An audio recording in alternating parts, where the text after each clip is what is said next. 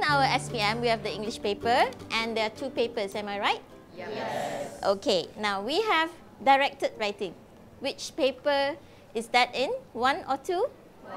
1. Right, Shukrina, what is the total score for directed writing in the paper? 35. 35, yes, good. Okay, what are the different formats for directed writing? Anybody? Yes, Mahalil? Article. Articles. Any other examples? Shakira? Informal letter.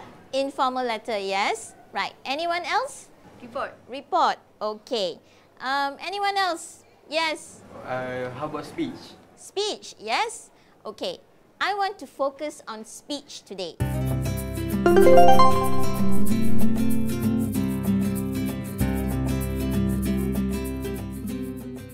This is my best class in Form 5 actually. I teach 4 classes and they are of high level English proficiency.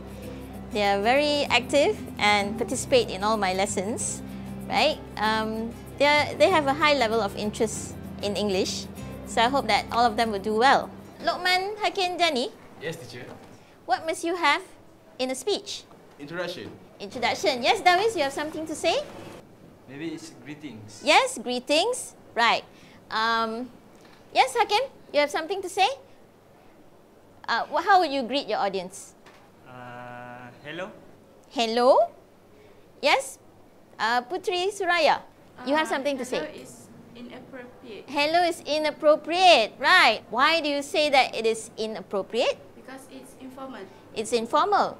So, what do you say when you greet your audience in a speech? Anyone? Good morning. Good morning, right. That's what you say in a speech because it's formal. You say hello, it's like just having a normal conversation, right? Speeches and talks address crowds on a particular topic, right? And a speech is formal. That's why when Hakim said hello, Putri said that it was inappropriate. So we cannot use hello, and Ifa said we use good morning. That is what you say in an assembly, maybe during school assembly. If we have the principal and the teachers and the students, who comes first? Principal, right, okay. Now, in the format of the speech, the first thing that you do is you greet your audience. Greet the important people first. Good morning to the principal, senior assistants, teachers and students, right? Then the general public. Express your gratitude for being given the opportunity to speak. Lokman, if you are given the opportunity to speak during assembly, what would you say to show your gratitude? I would say something like, thank you for granting me or allowing me the chance to speak to you all. Okay, good. Thank you for granting me the opportunity to speak to you all, right? And then you have to introduce the topic of your speech. Can any of you give me examples of topics that we can use for our speech? Yes, Adani? This morning, I would like to talk about on how to be a successful student. How to be a successful student. Okay, I want topics. Anyone can give me topics of a speech? Yes? How to be a smart consumer. How to be a smart consumer. So we have introduced a topic, state what you're going to talk about. Now, in the body of the speech, we have to use all the main points or the content points given in the question, right? The total of the format and the content points is how many? How many marks is the content plus the format? 15 marks. Okay, we have 15 marks for the format and the content. Now, we cannot just state the content without elaborating, right? You have to give examples. So you elaborate on the points and give examples in your speech. Now, we have to make sure that there is a flow in our speech. Okay, so to do that, we use, anyone knows what we have to use? What do you see on the screen? What do we use? Sentence connectors. Right, I want examples of sentence connectors now. Who can give me an example of a sentence connector? Yes, Alif? First. First. Anyone else? Yes, Hanani. Then. Then, right? Anyone else wants to give me an example of a connector? Okay, very good. Khaira Zani. Consequently. Consequently. Anyone else? Yes, Putri Shafinas. Besides. Besides. Okay. Khairunisa.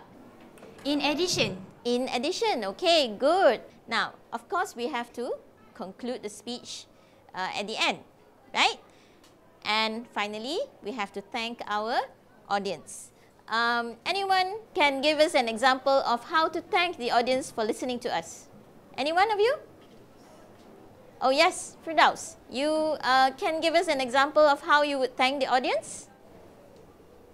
Ladies and gentlemen, my gratitude. Thank you for bearing with me till the end of my speech. Thank you for bearing with me till the end of the speech. Right, anyone else? Okay, we have another student at the back there. What would you say? I would say thank you for lending me your ears. Right, thank you for lending me your ears. Okay, very good. I don't think that teachers should use the chalk and talk method because that is very traditional and students today are not interested in that kind of thing because I think they are IT savvy. They do a lot of surfing the internet. Yeah, most of them have a lot of knowledge. So we have to make them use the higher order thinking skills. So we should use different strategies to carry out our lessons so that they will be interested. To improve the standard of English, we have to come up with different ways to teach these students, not just give them the rules and ask them to just do exercises. That is also important, but to make sure that they improve and are involved in the lesson, we should come up with different strategies. I want to give you some general tips on what you have to pay attention to during the speech. Okay, when you're writing a speech, you have to use the simple present tense. When I'm talking to you now, am I using the present tense or the past tense?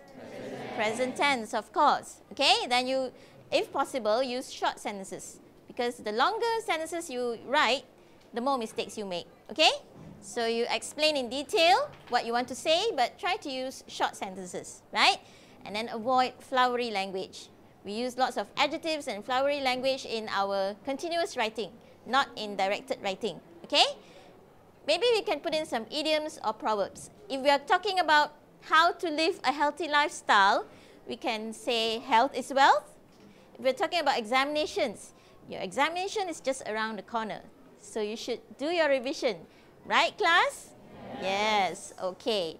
And finally, before you end your speech, that's in writing, you can check for grammatical mistakes, spelling errors, as well as punctuation errors, because all this will help you in getting better marks for language. Alright? In this part of the lesson, I went through the different parts by using the PowerPoint presentation. Okay, so students had a chance to see what was on the screen in the introduction, what they have to do, what they have to say. I gave them tips on what they have to do in the presentation, where they will have to use simple present tense, don't use long sentences, the different grammatical items that we have to concentrate on in a speech. What are the different sentence connectors that they can use to show cohesion and cohesiveness in their writing? This is what we're going to do today, the task for today. Alright? Anybody would like to read the question for us? Yes, Lokman. Loud and clear, please. You recently won the Best Student Award in your school. You have been asked to give a talk during assembly to share tips with the other students on what they need to do, so that they too can become successful students. Use the following notes to write your speech. Okay, so the topic of the speech that you have to write in groups today is how to be a successful student. Now, these are the points given for the content, right? Now, remember I said that format and content makes up a total of 15 marks. Okay, Amira, how many content points do I have on the screen? 10 points. 10 points. Yes, 10 points is given on the screen now, but there should be a total of 12, right? All right, I've distributed the handouts to you with the question. The task that you have to carry out is to write the different paragraphs, right? Now, I'm going to distribute mahjong paper and markers first. Okay, take one. To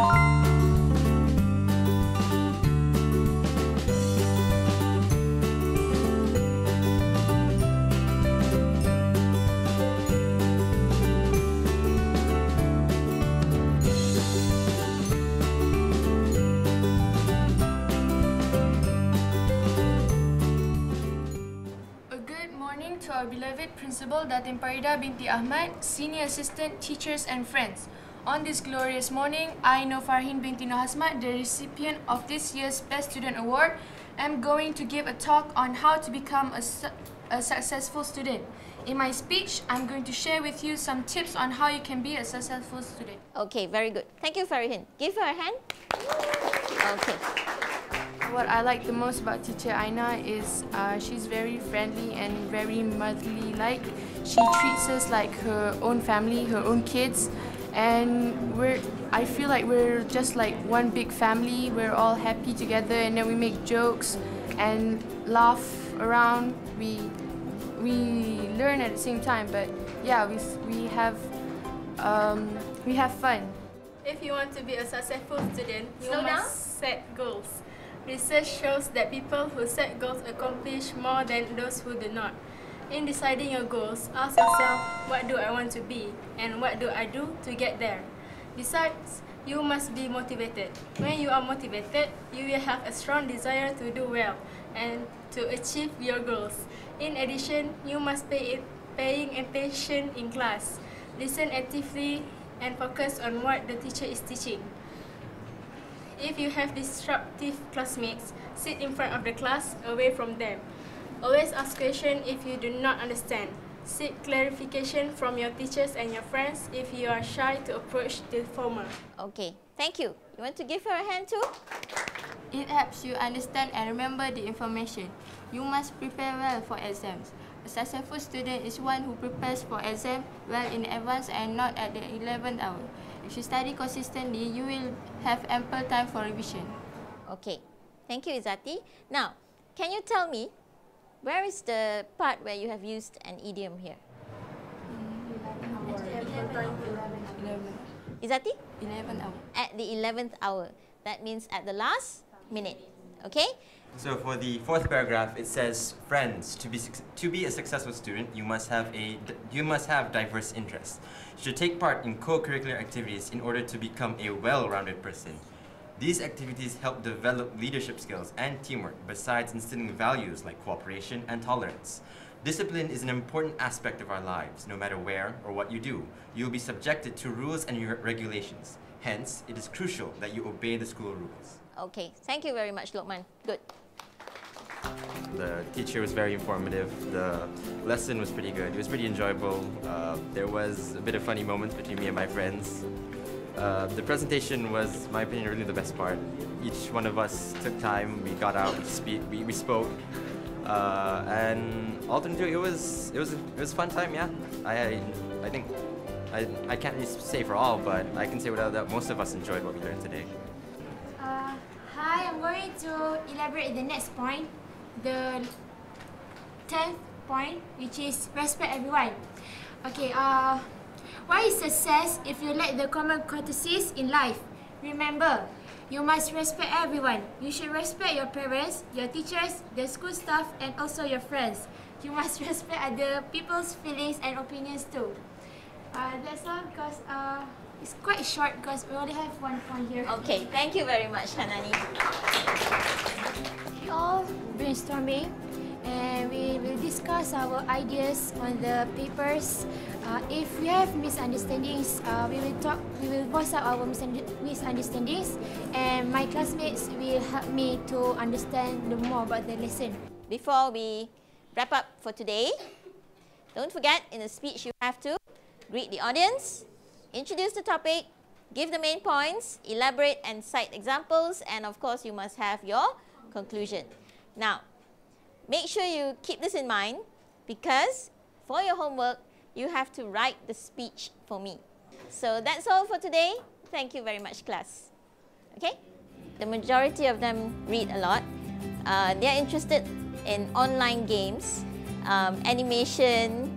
So actually, all these things that they do online involves English. Sometimes they don't speak enough, so they should maybe improve their speaking skills. But I think because of their knowledge in the language, it actually helps them to improve their English other than reading.